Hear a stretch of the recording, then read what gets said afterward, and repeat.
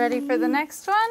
What color's the feather, Eduardo? The way that Miss Heather teaches has greatly impacted the lives of the students. It is yellow. Good job. And really enabled them to have a better quality of life, which is really what it's all about. I want to highlight the positive things that are going on at Lighthouse School.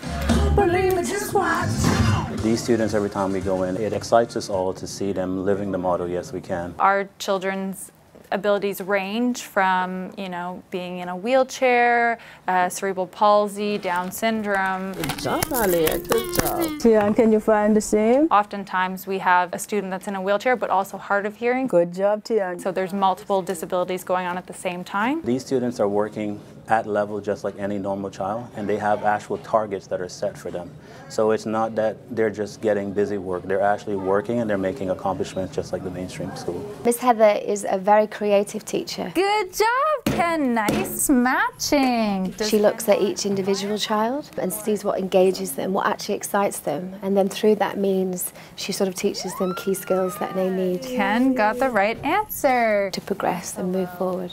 I am the parent of Brandon McTaggart. All right, B, we're gonna sing our alien song. Who has cerebral palsy. He cannot sit up, walk, talk, eat, or anything, and he attends the Lighthouse School. The alien, good. I once met an alien, I once met an alien. These teachers and caregivers work so hard, probably a lot harder than even the majority of other teachers in the school, just because these children are the critical children. They're the ones that have so many special needs. That's very good. And they're all so individual.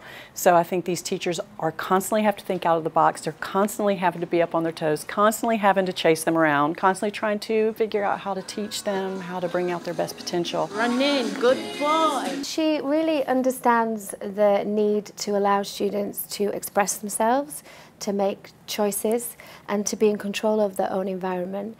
And she enables them to communicate in whatever way they can. That's what's fun about it too, right? Designing things that, are going to pique their interest, and they're smiling when they're engaging in the activity, and it's fun, so they want to continue to do it. Some students that if you were to ever see them just on the street, you may think that, they're limited as to what they can do, but then you put them in this environment and they're blossoming and having a wonderful time. Yellow. Come by and visit. The children love having people come out. Red. The school is wide open for volunteers. Can you point to red, Tian? And I think that it would bring about some sensitivity and awareness. Good job, Tian. You found red. Because they are our citizens, our special citizens, and we need more people to be aware of that. So I think probably that would be the biggest thing, is just be involved. I gave him all my M&Ms, I gave him all my M&Ms. Brandon is happy to be at school. When you ask him, you want to go to school, he smiles. He's happy to be here, which means that he's getting the love, the care, the attention, and the stimulation that he needs to make him happy to be here. And then that makes me happy. I gave him all my M&Ms and chocolate bars.